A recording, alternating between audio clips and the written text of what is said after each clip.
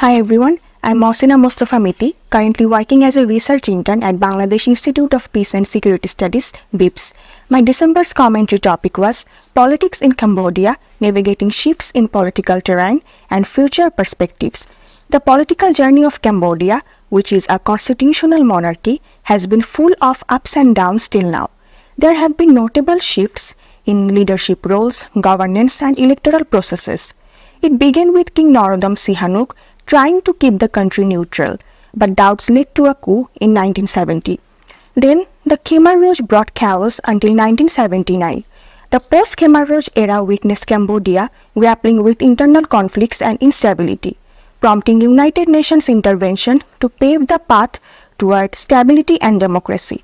But there were ongoing fights between different groups and Cambodian People's Party, CPP.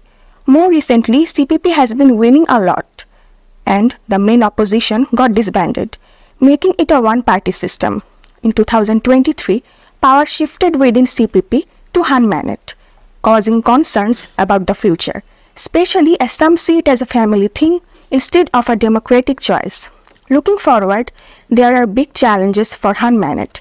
Making friends with Western countries might be tough because of how he got the power. Also, living up to his father's legacy and keeping the CPP together while connecting with young people who want fairer politics will not be that easy. There's potential for Hun Manet to build stronger ties with China and keep things stable in the middle of distractions from other global issues. But if he becomes too controlling or too corrupted, people might push for democracy again. Restoring fair elections can happen if Western countries push for it and young Cambodians keep demanding change. But the main thing is for Hun Manet will be to lead in a fairer way, involving everyone and making friends both at home and abroad for a better political future. To know more about this current trendy issue, you can visit our website, which is www.bipss.org.bd. That's all for today. Thank you.